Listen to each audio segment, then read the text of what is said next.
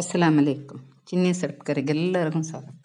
ಇಂದು ನಾನೊರು different ಆಗಿ ஒரு ಉಪ್ಪುಕರಿ ಅದರ ರೆಸಿಪಿ ಕಟ್ಟಿಯೊಂಟುಲ್ಲೆ ನಾನು. ಇದು ಎಲ್ತ್ ಗುಜ್ಜೆಡ ಉಪ್ಪುಕರಿ. ಈ ಚಮ್ಮ നല്ല ಟೇಸ್ಟ್ ಅವಡು. ಇದಕ್ಕೊരു ಚಮ್ಮ ಎಲ್ತ್ ചെറിയ ഒരു ಗುಜ್ಜೆ വേണം. ഇപ്പം എൽത്ത് ഗുജ്ജടോ ഇങ്ങനെ സപ്പൂര മുറിച്ചിട്ട് ചെറിയ പീസാക്കി മുറിച്ചിട്ട് വെക്കണം. അത്ര ഒരു ഇടത്തിൽ ഒരു 2-3 ലോട്ട തണ്ണി വെച്ചിട്ട് ಅದಕ್ಕೆ ತೆಲ್ಲ ಉಪ್ಪಿಟ್ಟಿಟ್ಟು ಅದರ ಗ್ಯಾಸಲ್ಲಿ വെച്ച് ಪೈಪಟ್ಟണം.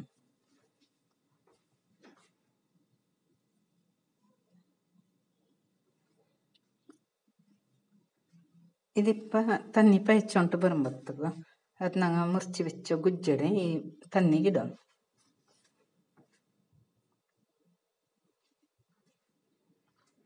ഇത് ഒತ್ತೆಲ್ಲ നേರ ಪೈക്കണം. ಚೆನ್ನಾಗಿ ಒತ್ತೆಲ್ಲ ಬೇವണം. ಚೊಮ್ಮೆ ಬೇಪಟ್ಟತೀರ ഒരു 2 ಸೆಕೆ ಬನ್ನೇ ಮೇಯವು ಜಂಡು ಬಟ್ಟವರು നല്ല ಪೈಕೊಂಡಿದ್ದು. ಇದು ചെറിയ ಚೆನ್ನಾಗಿ ಅದ್ರೊಳಗೆ ಚೆಕ್ಕೆ ಕೂರ ಹೋಗುತ್ತೀರ.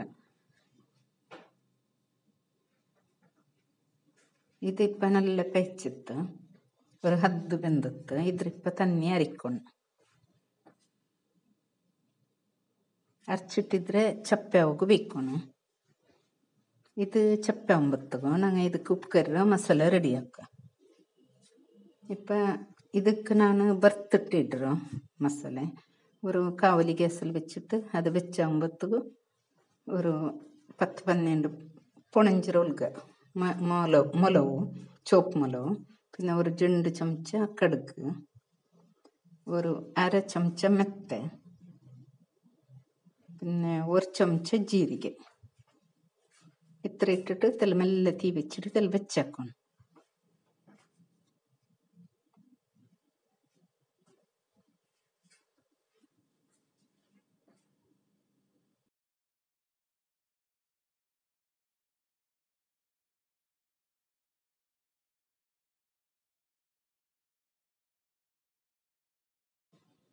ഇപ്പം ഇത് തെല്ല വെച്ചാൽ പിന്നെ മിക്സിയുടെ ജാറിലിട്ടിട്ട് ഇത്ര പൊടിക്കണം.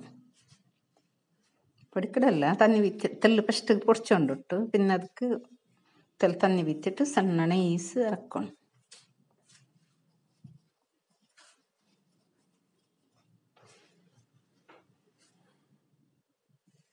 ഇപ്പം ഇത് ಗುಜ್ಜೆ ಚಪ್ಪೆ ಇತ್ತು.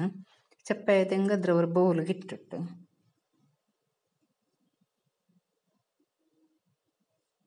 ಅದಕ್ಕೆ ತೆಲ್ಲ ವಿನೆಗರ್ ಬೀತണം പുളിക്കായിട്ട്.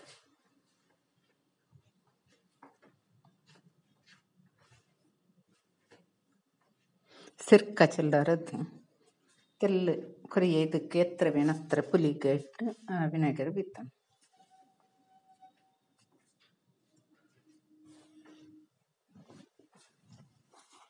ഇപ്പം അരച്ച് വെച്ച ഞങ്ങൾ ഗ്രൈൻഡാക്കി വെച്ച മസാല ಇದಕ್ಕಿಟ್ಟಿಟ್ಟು ಬೆರಗണം. ಚಂದ ಮಿಕ್ಸ್ ಹಾಕ್ಕೊಂಡಿದ್ರು.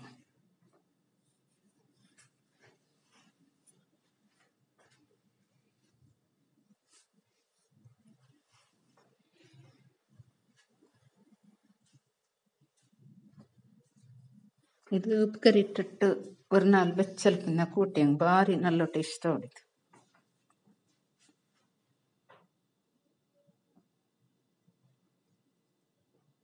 അതിൽ ചെറിയ ചെക്കക്കൂറ് ചെറിയത് എൽത്തിക്കട അത് തിന്നാಗ ಭಾರಿ നല്ല ഇക്കടിತ್ತು. ഇപ്പം ಇದಕ್ಕೊತ್ತೆಲ್ಲ 1 ಚಮಚ മഞ്ഞൾ പൊടി ഇടണം.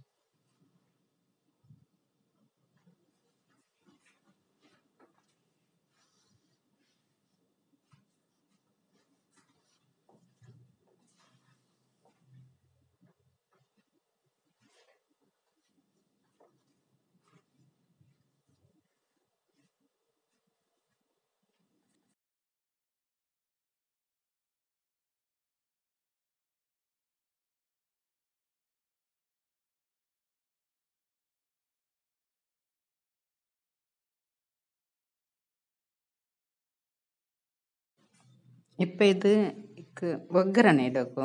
ഒരു ചെറിയൊരു ബണല ഗ്യാസിൽ വെച്ചിട്ട് ಅದಕ್ಕೆ ഒരു 2 ಚಮಚ ಎಣ್ಣೆ ಬಿತ್ತണം. ಇದು ರಿಫೈಂಡ್ ಆಯಿಲ್ ಬಿತ್ತണം. ಅದು ಕಾഞ്ഞം ಬರುമ്പോൾ ಕಡುಗಿಡണം. ಇದಕ್ಕೆ ಕಡುಗು ಬೆಳ್ಳುಳ್ಳಿ ಬೇವಿಸು. കടുകിട്ടിട്ട് പൊട്ടിയാൽ പിന്നെ ഗ്യാസ് ബന്ധാക്കണം. ബന്ധാക്കിയാൽ പിന്നെ ഈ വെല്ലുള്ളിയും ಬೇವಿಸೊಪ್ಪು ഇടണം. പിന്നെ ഇത് ചപ്പാവുക വെക്കണം. ഇത് ചപ്പായാൽ പിന്നെ ഉപ്പ് കറിಗಿಡണം.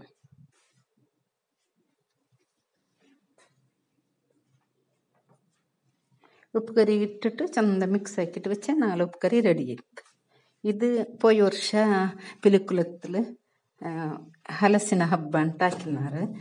ನಂಗೆ അവിടെ ನೋಕ್ಕೋಪ್ಪ അവിടെ ಎಲ್ಲ ನಮ್ಮತ್ತ ಚಿಕ್ಕಡಿದು ಏನಂತ ತಿನ್ನೋಗೆಲ್ಲ ಹಾಕಿದಾರಂತಿಲ್ಲ. ಹಲುವ ಪಾಯಸ ಎಂದ್ರೆಲ್ಲ ಹಾಕಿನಾರು. ഒരു സൈഡിൽ ഉപ്പ് കറി ಮೆಂತು. അപ്പം ഞാൻ അങ്ങോട്ട് കേട്ടുന്നേ ഇത് ഞങ്ങനെ ആക്കണം. അല്ലൊത്തി പാവപ്പലെന്നാലും അതിൽ ചെന്നാൽ ഇങ്ങനെയാണ് അത് വേപ്പട്ടിട്ട് പിന്നെ ബാക്കിയെല്ലാം ഞങ്ങൾ ഉപ്പ് കറി ಬೇರೆ ഇടുക എല്ലാത്തിലും ഇട്ടില്ല അങ്ങനെ മേൻ. അങ്ങനെ ഞാനത് ನೆನಪಿಸಿ ಈ ಕುರಿ ಗುಜ್ಜೆ ಕಿಟ್ಟಿದಂಗೆ ಇದು ಹಾಕಿ ಮಾತ್ರ ಭಾರಿ നല്ല ಉಡು ಗುಜ್ಜಿಡೋದು ಟೇಸ್ಟ್ ಉಡು. നോക്കിയാറല്ലേ ഫ്രണ്ട്സ്, നിങ്ങൾ അവർക്ക് ഇത് ട്രൈ ആക്കോರು. ಈ ವಿಡಿಯೋ ನೀವು ಇಷ್ಟ ಲೈಕ್ ಹಾಕೋರು, ಶೇರ್ ಹಾಕೋರು, ಆಮೇಲೆ ಸಬ್ಸ್ಕ್ರೈಬ್ ಆಗೋರು. ಅಸ್ಸಲಾಮು ಅಲೈಕುಂ, ಜಜಾಕಲ್ಲಾಹು ಖೈರ್.